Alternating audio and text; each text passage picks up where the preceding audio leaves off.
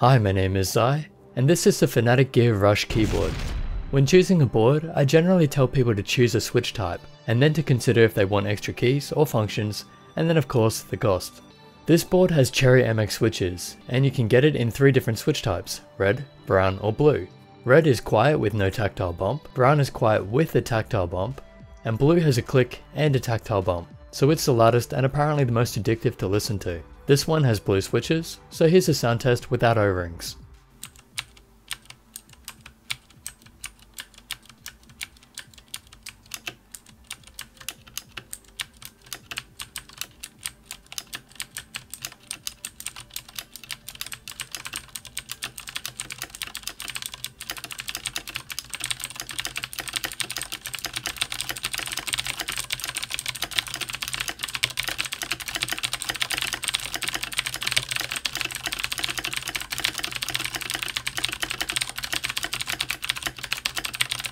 And this is an example with O-rings.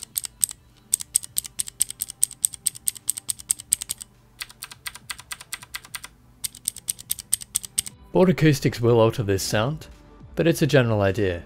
O-rings basically stop the key from bottoming out, so it makes it quieter, but it also means the key won't feel as crisp. This board is available in several layouts, being US, UK, German, Nordic and French. There are no extra keys, but it does have a function key, which gives the extras on the F keys. There we have mute, volume up, down, play pause, previous and next track, then 5 profiles and F12 as the Fnatic mode. The board stores the profiles, which you can switch to easily using the function key with F7 to F11. Each profile then stores up to 10 custom keys. They can be set in software. Simply select the one you want to change, then click the key you want to assign, like this, and then select the function from the menu. The options are unassigned, macro, cut, copy, paste, and undo. Select all, find, new, print, save, launch, and disabled. Once you have selected the function, click apply. And now when you press that key while in Fnatic mode, it should activate the function. Just to note, if you do this, you will lose the original function of the key in Fnatic mode, but it will go back to normal when not in Fnatic mode. The idea is to set up the profiles, so you can switch between them and get the functions when you need them.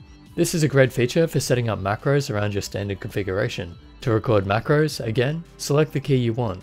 Select macro in the dropdown. A macro recorder window will then come up, hit record and set your macro. And of course, once you want to return to standard mode, just hit function plus F12 again. The board is 44.5 centimeters across, 15 centimeters without the wrist rest, and 21 centimeters with it. It's 2.5 centimeters high, and about 3.6 centimeters with the feet extended. And there are rubber feet on the base to prevent it from sliding around.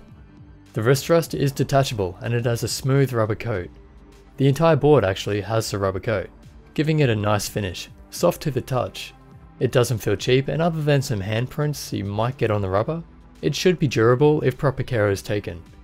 You'll need a key remover for cleaning properly, or you can use a brush or an air blower to get rid of the dust. There are 2 USB ports on the back, which is a nice touch. I have this keyboard plugged into USB 3, and the Fnatic Flick G1 mouse seems to work well plugged in.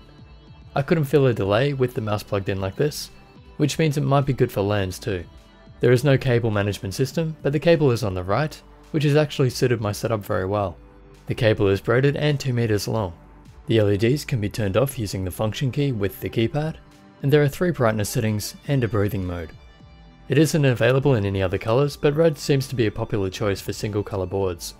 Perhaps because it seems easier on the eyes than blue or green. If you'd like to buy one of these boards, you can purchase them directly from the Fnatic shop, or head to Amazon, where they're $99 at the moment. I'll leave some links in the description. Special thanks to Fnatic for sending this out for review. I've really enjoyed using the board, in gaming as well as editing all my videos, and I look forward to trying more of their products in the future. Subscribe for more keyboard reviews and typing tests, like this video, and I'll catch you in the next.